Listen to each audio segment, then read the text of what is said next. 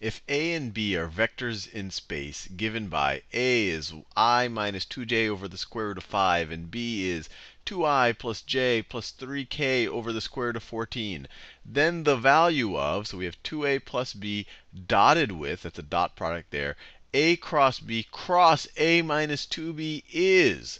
And if you, and I actually tried this out a little bit before this video, if you actually just try to first take the cross product of a and b, which you can do, and then try to take the cross product of that with a minus 2b, it's going to be unbelievably hairy, unbelievably computationally intensive, and you're probably going to make a careless mistake, especially when you take the cross product with a minus 2b. It's a really, really, really, really hairy problem. And in general, taking cross products tend to be, but even more so when the actual vectors look like this. So the trick of this problem is to try to do it without actually having to take cross products. And to do that, we're going to use a little trick called the triple product expansion, or Lagrange's formula. And I actually just uploaded a video proving the triple product expansion for those of y'all who don't like, and I'm one of those.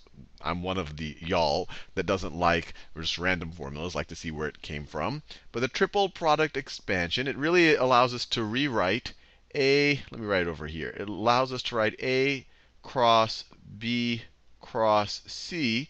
It allows us to write that, and I'm just speaking in general terms of a, b, and c here, not these particular a's and b's. It allows you to rewrite that as the first vector. And when I talk about the first vector and the first cross product, I'm talking about the cross product you would have to take first. In this case, it would be this one, or it's a cross product on the right, I guess I should call it, because there's other ways that you could take the cross product first where it's on the left. So it's you take this, the first vector here, so it'll be b scaled by a dot c, a dot c. Let me scroll to the left a little bit, minus the second vector in that second cross product, minus c times a dot b. So when you have this kind of triple product right over here, you're taking the cross product of three vectors, you can simplify it. And it is a simplification because the dot product is a much simpler operation to compute than the cross product. So let's see how we can apply it over here. It looks like we have a triple product looking thing here. We have the cross product of two vectors crossed with a third. So it's a slightly different thing than this over here. But what we can do is we can swap it around so it's the same order. So this over here in green, this is the exact same thing. If I just swap the order of these two cross products, it'll be the negative. So this will be negative a, ugly parentheses, a minus 2b.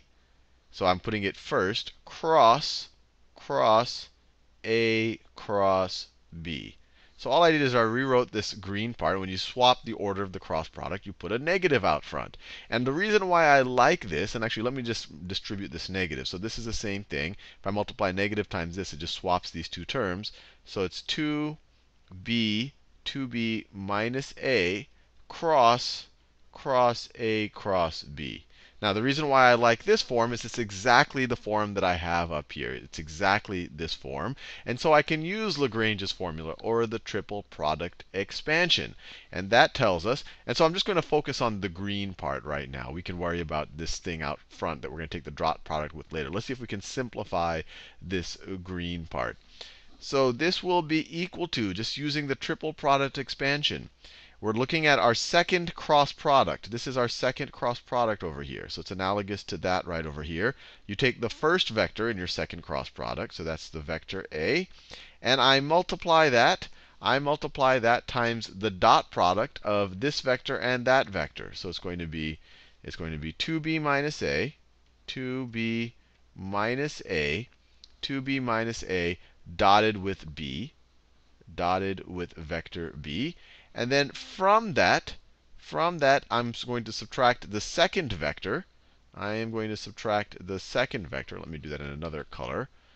I'm going to subtract b. So this is the same b over here.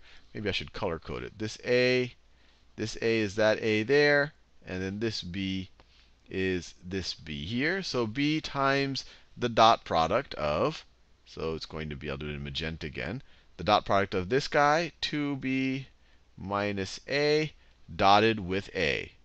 Dotted with. So the dot product of the other two vectors. Now let's see if we can simplify this.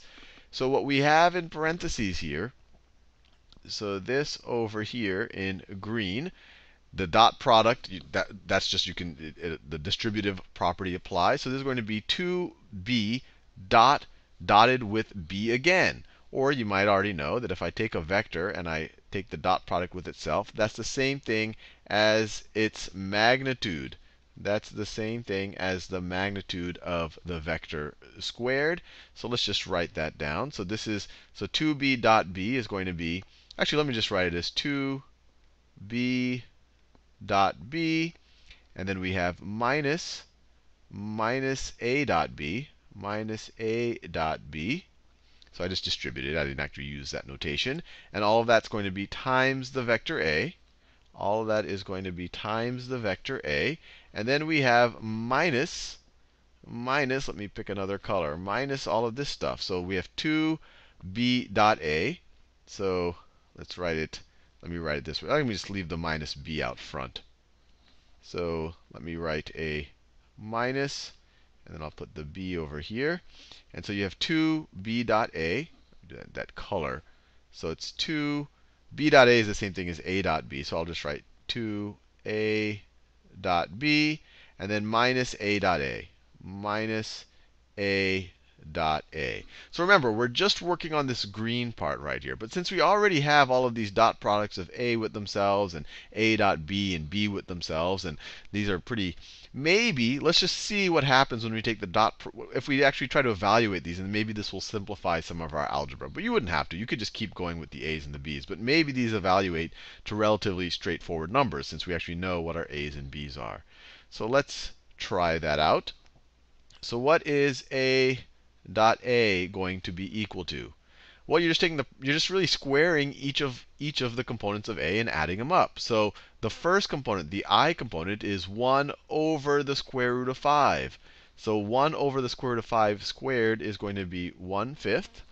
And then negative 2 over the square root of 5 squared is going to be plus 4/5. So our intuition was correct. When you take the dot product of a and a, it's a very simple number. It is 1. Let's do the same thing with b. If I take b dot b, what do I get? So 2 over square root of 14 squared is 4 over 14. And then 1 over the square root of 14 squared is plus 1 over 14. And then 3 over the square root of 14 squared is 9 over 14. Plus 9 over 14. And this, once again, adds up to 1. This, once again, adds up to 1. So it looks like things are simplifying a good bit. So let's just try a dot b. a dot b. So that's going to be 1 over the square root of 5 times 2 over the square root of 14. So that's going to be, it's going to be 2 over the square root of 70. I just multiplied the x terms. And then we're going to have negative 2 over the square root of 5 times 1 over the square root of 14. So that's negative 2 over the square root of 70.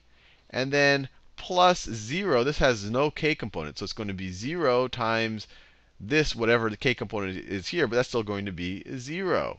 So this just evaluates all to 0. So that simplifies things a good bit. This green expression right here simplifies to, this is 2 times, this is 2 times 1, which is just 2, minus 0, right? A dot b, we just figured out, is 0. A dot b is 0. So this is just 2 times a. This is just 2 times a minus, now what is this going to be equal to? 2 a dot b, we just figured out a dot b is 0. And then a dot a, we figured out is 1. So it's minus negative, so this becomes a positive b. So plus b. So all of this mess over here simplified to 2a plus a b, which is the exact same thing we have over here, 2a plus b. So let's actually, that we're dotting it with. So let me write it over here. So this whole thing is this over here. And then we have to take the dot product with 2a plus b again. So we're going to take the dot product with 2a plus b again. It doesn't matter. A dot B is the same thing as B dot A, and they're the same number, so it matters even less. And here, the distributive property applies to the dot product, to the vector dot product.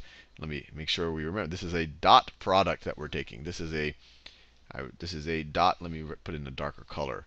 This is a dot product. So this whole thing was 2a plus b. I'm dotting it with another 2a plus b. And now this, you just use the distributive property here. So you have 2a dot 2a. That's going to be 4 times a dot a. 4 times a dot a. And then 2a dotted with b is going to be plus 2 times a dot b. And then b dot 2a is going to be plus 2 b dot a, or a dot b. I wanted to switch colors, actually. B. I'll do it in the same color as the b. So b dot this is going to be 2a dot b. And then b dot b. So plus b dot b. So what is this going to evaluate to? A dot a is 1, so it's going to be 4. A dot b is 0. And a dot b is 0. And then this is 1. So we have 4 plus 1. 4 plus 1 is equal to 5. So this whole mess, if you're able to remember the triple product expansion and kind of see the simplification over here, it's actually a fairly straightforward problem. This whole mess over here is 5. It evaluates to 5.